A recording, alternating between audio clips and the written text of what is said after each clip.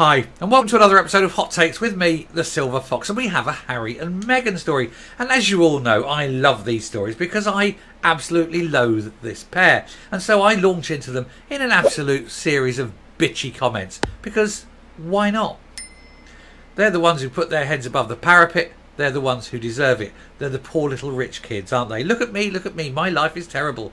Yes, it must be awful going to Eton and living in palaces. I wouldn't know, mate.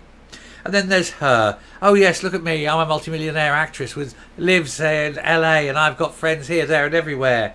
Actually, I suspect you've got no friends whatsoever. But anyway, they have Team Sussex. And Team Sussex is their brand. And so it was supposed to be their pathway from rags to riches, or at least from palaces to slightly larger palaces or whatever. And anyway, it's not quite working out as well as they thought. Spotify's dropped them. The marketing executive there told them in no uncertain terms what he thought about them. Netflix are saying that the deal's fine, the deal's wonderful, but you have to wonder, is that just Hollywood speak for we can't wait to get rid of these two? They're starting to do a lot of things separately. There's the parting of the ways, of course, which is unusual for her, because normally with her it'd be the parting of the legs. No, that's unnecessary, David. You know, God bless her and all the many men who've sailed in her.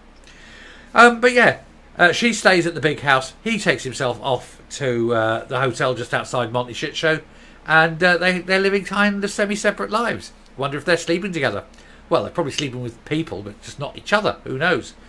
She definitely would be, I think. She'd jump at the chance. She'd jump at anything, wouldn't she?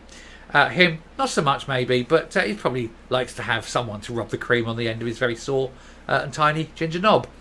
But, you know, that's who they are, that's who they choose to be.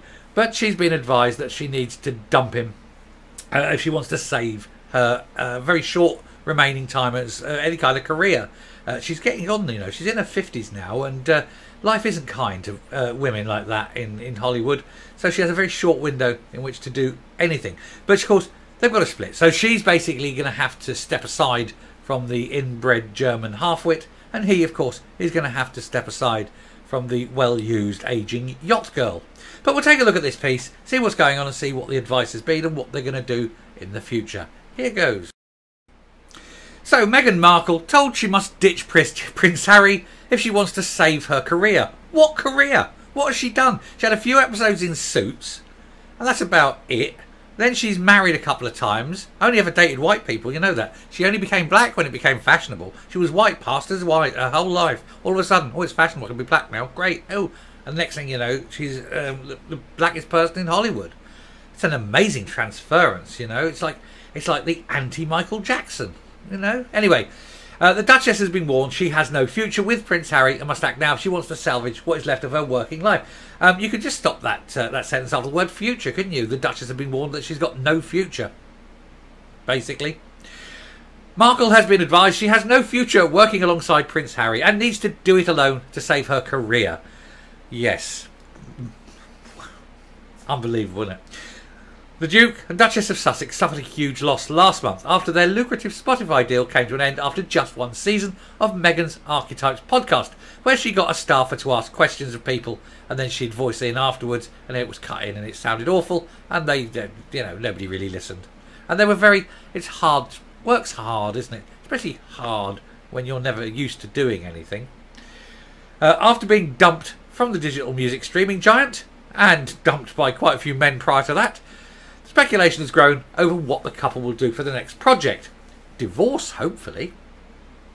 With an insider claiming that Meghan's team have told her to go solo because he is holding her back.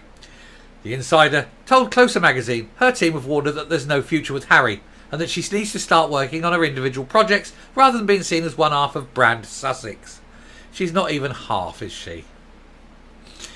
They feel that if Meghan does more on her own, she'll have more opportunities to save her career. What career? What is she doing? What can she do? I don't want to listen to her interview people about how hard it is to be her. You know, it's all me, Meghan, isn't it? Anyway, they said it will give them breathing room and restore confidence, or at least that's the hope. Well, it'll give him an opportunity to get on a plane, fly home and say, sorry, Dad, she's a bitch. Or however he would say that to his father. Sorry, Your Majesty, she's a bitch. That would, technically, that would be how it is. Anyway, in a joint statement, I'm wondering, he's a royal prince, but she's not a royal princess. She'd have to curtsy to him, wouldn't she, in terms of protocol? I'll have to try that one with me wife. Anyway, a joint statement was released by Spotify and the couple's company Archwell to announce the end of their contract, which is stated to have been a mutual agreement. Mutual, as in the company said, look, we're going to give you a chance to say it's a mutual agreement, but there's no way you're staying. Get the heck out of my office, right? But we'll give you the face saver, say it was mutual. That was basically what it was.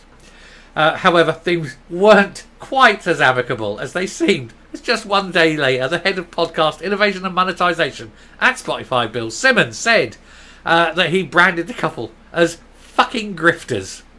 Well, colour me surprised at that. Anyway, in a foul-mouthed vent, but accurate, the boss said, that's the podcast we should have launched with them.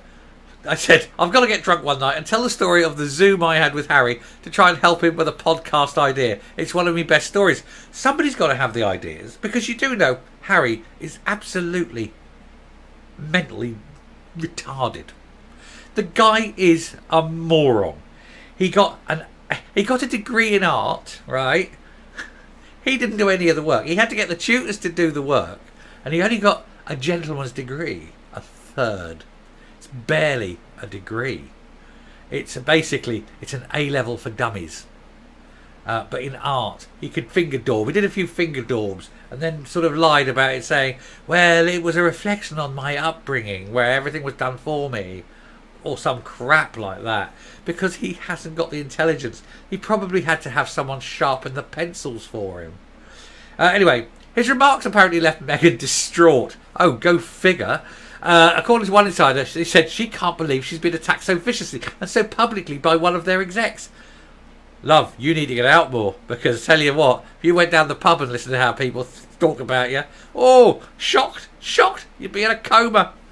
Anyway, they added, it served as a brutal reality check that things do really need to change to save their popularity. Popularity? They've never been popular. They were popular for about 3 weeks after the marriage, right? That was it. And then the mouths. Then the mouths started. She didn't like it. Oh, she didn't like it. And that was it. They're off. But he'll be back. He'll be back with his tail and tiny penis between his legs. And he'll be begging Daddy for somewhere to live. And, you know, lick his wounds. I'm not going to make a joke about that. And then he'll get on with it. But hopefully out of public sight and never to be seen again. Anyway, the couple still have their Netflix deal in place, with the streaming giant confirming that the company still deeply values their partnership with the Duke and Duchess. But that doesn't amount to a confirmation that they're not, you know, that they're keeping them or not. A spokesman for Netflix squashed rumours. I think they mean quashed. It's quashed rumours that they were planning to axe their deal. Telling Entertainment Tonight, the bond with Archwell Productions is one we deeply value. Harry and Meghan launched as Netflix's most spectacular documentary debut to date. Spectacular doesn't mean popular. And he hasn't said that they're keeping them. They're very, very clever with the words. They haven't confirmed that they're retaining them. And I think that'll be the next one to go. And boy, do I really want that one to be the next one to go. I want to see their entitled little faces crumble as they're told, nah, we're out, mate, we're out, we're going, you're rubbish, go and work somewhere else. He's going to have to get a job in Asda, you know that.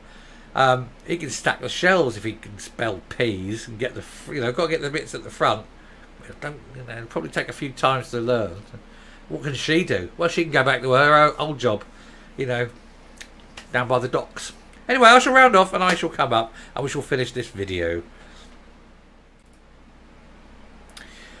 Do you know, when I think that she used to work on Suits, it was all about lawyers, or as we call them in Britain, solicitors.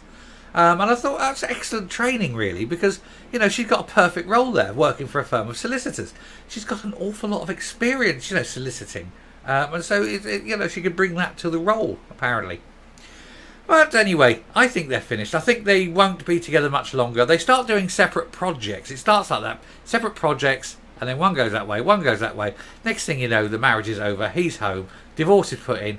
Of course, he'll have to bring the kids home because those kids don't belong to her. They belong to the King of England. And that, or the King of Britain. And that will be a difficult thing to deal with. I'm sure the Americans won't want a diplomatic incident. Can't wait to see what happens with that. That is going to be a court case that runs and runs and runs. Anyway, I'll finish there. That's enough of those two losers. Let's move on to my next video, which I'm coming up in a minute. But this is going to be a nasty summer, I think. These two, as they start doing their separate things, I think there's going to be tensions, and I do foresee that the breakup will happen within the next 12 months. Hold me to it. Anyway, I'll stop there. Thank you very much for watching. If you like what you're seeing here on the channel, please do hit that subscribe button, ring that bell, leave a like, leave a comment. Please share the video. And until next time, stay safe, stay well, and whatever you do, don't sleep with Meghan Markle. I know there's only about half a country left I can say that to, but please stop it. And goodbye.